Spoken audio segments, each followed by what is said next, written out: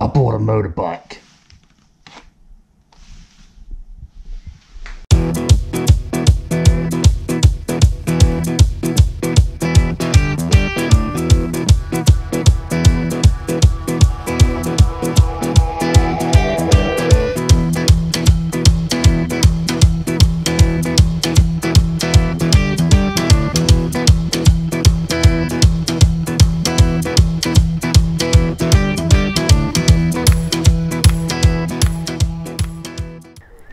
So this is my bike, a Suzuki V Strom 650 XT. I am absolutely in love with it. It's quite a, well, it's an adventure style bike. It's not a sporty bike. It's my first bike I've ever owned, so I didn't want to go too mad. But it is a 650, so it has a good amount of power on it. I've got the storage on the back here. That's a 55 litre case, so I can put loads of goodies in there. I've then mounted a sat-nav thing on here as well, gone for it in black. I've got the protector bars here on the side, which have actually come in handy because I have actually dropped this already. I've got to say it wasn't completely my fault. My girlfriend was on the back at the time. She's only small. It was kind of an off-roady sort of situation we're in. Ended up coming to a stop and actually just dropped it, which, as you'll see, we've got some damage there, but it's quite easy to repair. A little bit of damage there as well, but they did their job, which is a good thing. So there is that, which I'm happy with. Great, I would say little bike, but it's not a little bike. It's a medium-sized bike, but good fun. I've got a touring screen on it as well here, which deflects the air over me quite nicely. So let's take it for a spin. Let me grab my gloves, which I'd put on the back here to cover up my number plate. I don't know why people do that. I think there's a reason for it, so I thought I might as well do it as well. But it is an absolutely lovely sunny evening. It's Sunday, it's about 6 o'clock. I mean, look at the view out there, look at those horses. I don't know if they're coming up on the cam. They should be. There's one up there, a couple over there in the field. It's just a push start, very easy in that sense. And let's go for a little spin in the countryside. I'm also keen to work out how this audio comes through. I don't know how much bike noise you're going to get. I'm hoping that my speaking comes through okay. I've got a little microphone in the helmet itself, so should come through okay. It's actually quite a nice part of the country. We're in the Kent countryside in England, where I live. I'll close this, that might help with wind and stuff. But they call Kent the Garden of Eden, Garden of England, which is nice. I spent a lot of time in my life here. Went to school down this way, well, a bit further down to the coast. And obviously makes a change from living in London. Well, that's about 8 years. Came down here about 1.5 years ago.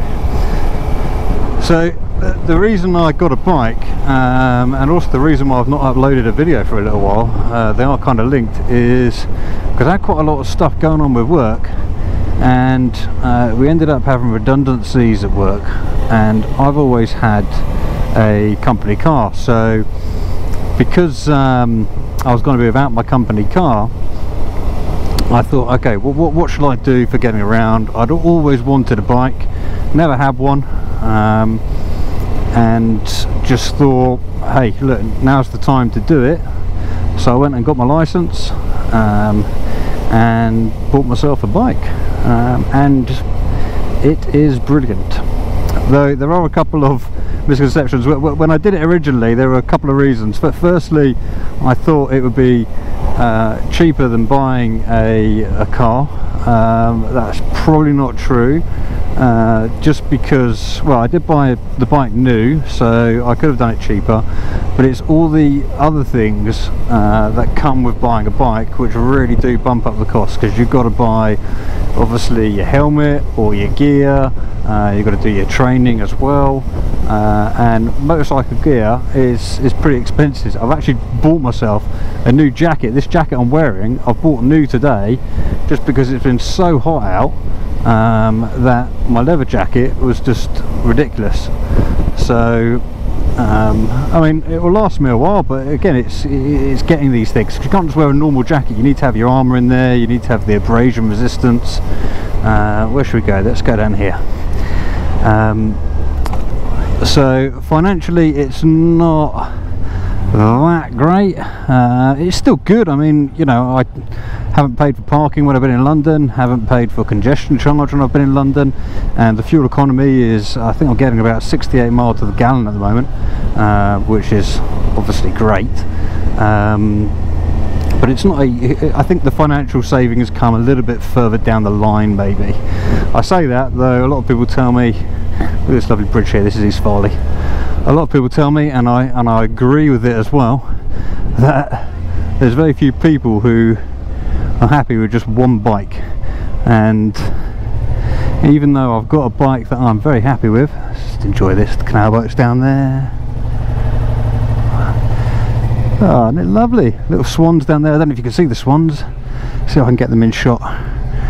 Just down there by the boat. Someone's feeding them. Are they feeding them? I don't know. Looked like they were. Yeah, I very much agree with the concept that one bike is never going to be enough. I think I want to get a cruiser. I never fancied a sports bike, however, since getting a bike I have started thinking that a sports bike could be quite a bit of fun as well. We're just waiting for the train here to go past. So yeah, financially I don't know if getting into bikes is a good thing or a bad thing.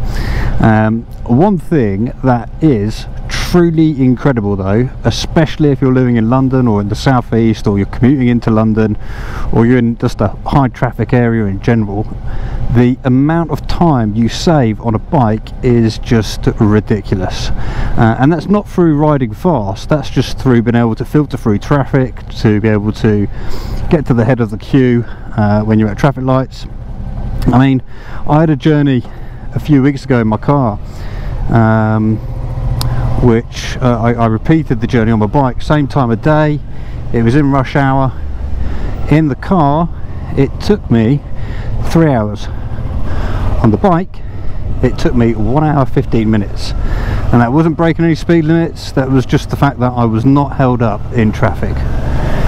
I mean, and that's pretty much the same every day for London. People that know London know that if you're travelling in and out, which is what I have to do with regards to work. Oh, I have managed to find some more work following my redundancy.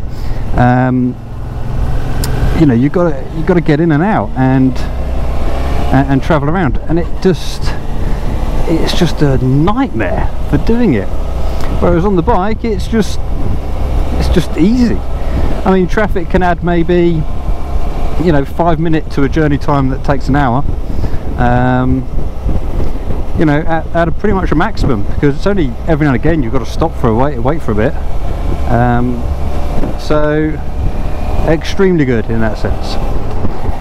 And then obviously there's the other great thing about being on a bike is, oh, got a bit fast there, is obviously it's fun. I mean, it really is. You take any other you take driving, I mean, and I've driven a lot, so I drove probably 30,000 miles a year for the last 12 years, let's say. And don't get me wrong, driving's okay, I like driving, but it's no way near as enjoyable as when you're on a bike. And that's not through going quick. For example, I'm enjoying this ride just here, just cruising. There's just something about it which just feels great. So we should go, I think we'll go left here, explore a bit more of the English countryside. So another thing that's great about the biking, it seems, I mean, you ride around in the countryside, and I don't know if we'll go past any other bikers here at the moment, but bikers all give each other a nice little nod. I mean, that's nice. You feel like part of a little biking community, a little sign of, hey, yeah, we're on bikes. That's how the nod goes, by the way. Bit of a shake like that. Hey, great, we're on bikes. Isn't it amazing? Life is good. Let me show you some of the speed on this. I mean, look how quick that jumped up to 60. I mean, it's just bloody amazing. I mean, that was from a rolling start. We were doing 40 before then, but I'm telling you, the 0 to 60 on this is not a sports bike, but it's 3.5 seconds. You know, I mean, that's just incredible. Got to make sure I'm very sensible with myself. Obviously, I'm an older gentleman. I'm not in my 20s anymore. I feel I can be mostly responsible. However, I'm still a man, and you know, there are going to be times. Oh, dropping now back to 40. Going to be times when obviously there's the temptation to go a bit quick. So yeah, the V Strom. The reason I went with this over other bikes was because I'm going to be because I am riding in and out of London. I wanted something which was quite I wanted to be sitting upright. I don't want it to be hunched over. I wanted something which could handle the motorways. By the way, that was something I couldn't get an answer on about the V Strom, so if you're looking at getting one, I can tell you that on the motorway this is absolutely fine. It will quite comfortably sit around motorway cruising speeds. You know, let's just say hypothetically 70 to 85, it is very comfortable. I weigh about, what do I weigh? 86 kilos. I'm 6 foot tall, and this bike is just perfect for my size. Another lovely little bridge. This is the River Medway we're going over. Oh, see the little canoes down there? So yeah, good bike, enough power. It's not a sports bike, so it hasn't got the you know, insurance that comes with that, and as in the insurance premium. And I mean, I do really like cruisers. I want to get a cruiser one day. However, my concern with a cruiser was getting that in and out of traffic would be a problem. And the only other thought really was, would a 650 be enough? A lot of people are telling me that I need to get a which way should I go right. A lot of people are telling me I'd get bored of the 650 and I should go with 1,000 to start off with, but for me it was purely an insurance question. Insurance on the 650 was £1,000 less than insurance on the 1,000, which is quite ridiculous. So yeah, this is my life biking. I'm hoping the audio comes through good. What I'll do is I'll keep on riding, get some more nice shots, maybe cut it together with a little bit of music.